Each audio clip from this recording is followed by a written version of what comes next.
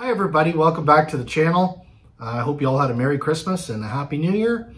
And I'm glad you're taking the time to join me today on this episode of Construction on the Green Bay and Western. So I'm just working tonight on this west end of the staging yard where it meets the Helix. I've had to rip the plywood so I can build the grade that's going to gradually ascend to the Helix. You can see I've just laid a switch because I need to know where my track centers are going to go so I can head the track in the foreground here to the passive staging. And I've just laid out some templates. So I've just printed off, I'm using the Fast Tracks products and hand laying for my switches on my layout. But you can see I just printed out some templates so that I can see how the track work will spread out for the track centers for the staging. And at the Helix here, you can see that I've removed the upper level. And what I've done is I've drawn out the track center.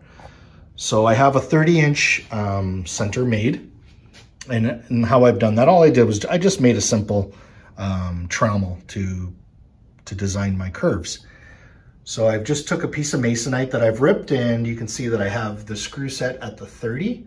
So from that screw head to the center hole of where the pencil is here, that is exactly 30 inches.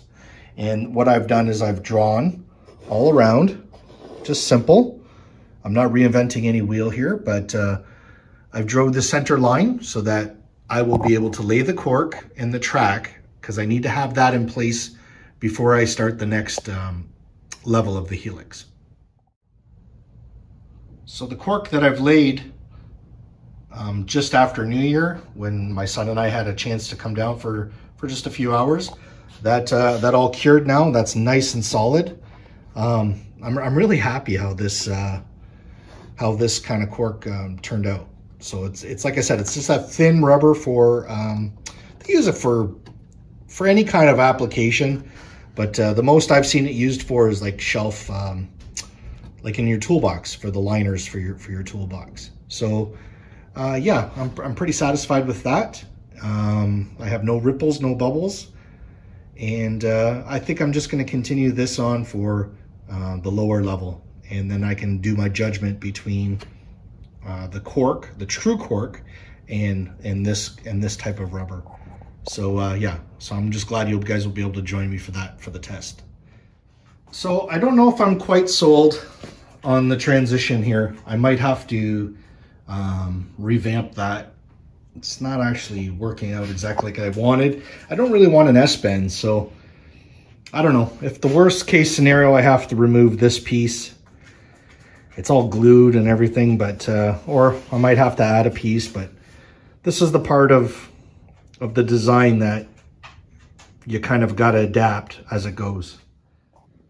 So now I have my track centers in, I can start laying my cork. I need to do all the cork and all the rail for the first level Helix before I can start the climb onto the second level. And from this, I'll lay the cork and I'll lay the rail, and then I can start adjusting my heights to start bringing it up on the back side. So this is where I've ripped those half sections of the cork, and I'll lay halves on each side of that pencil line, and this will bring me to have a perfect track center that we can lay the flex track on. And on the flex track, I'm just going to use the Atlas Code 83 inside the Helix. So I'm going to go ahead and rip these strips that I'm going to need to finish the Helix. So like I've said before, to give me the correct width that I need of the track, I just use a piece of 3/4 plywood, and I set it on the cork that I need to cut. I cut my strip.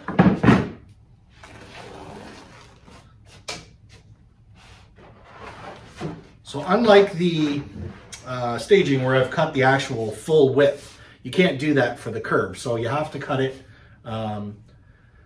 you have to cut it in half so that you can be able to lay it on the curves. So when it's cut in half, it makes it more pliable and you can make the curves that you need. Just like the cork that you guys buy at the store and you rip it in half. If you had just the long full piece, it's too hard to do the bend. So it's exactly the way I do it. Save yourselves a ton of money and the exact same effect.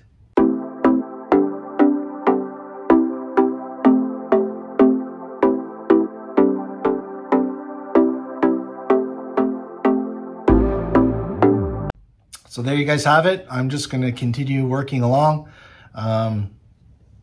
If that's something that you guys want to see, like the actual gluing and the laying of the cork, you know, hit me with a message below, and I'll stay on with those kind of videos. Otherwise, it's just is what it is. It's the same old boring laying cork, and progress continues. So make sure you guys stick around, and we'll catch you next time on the next episode of the Green Bay and Western Lines.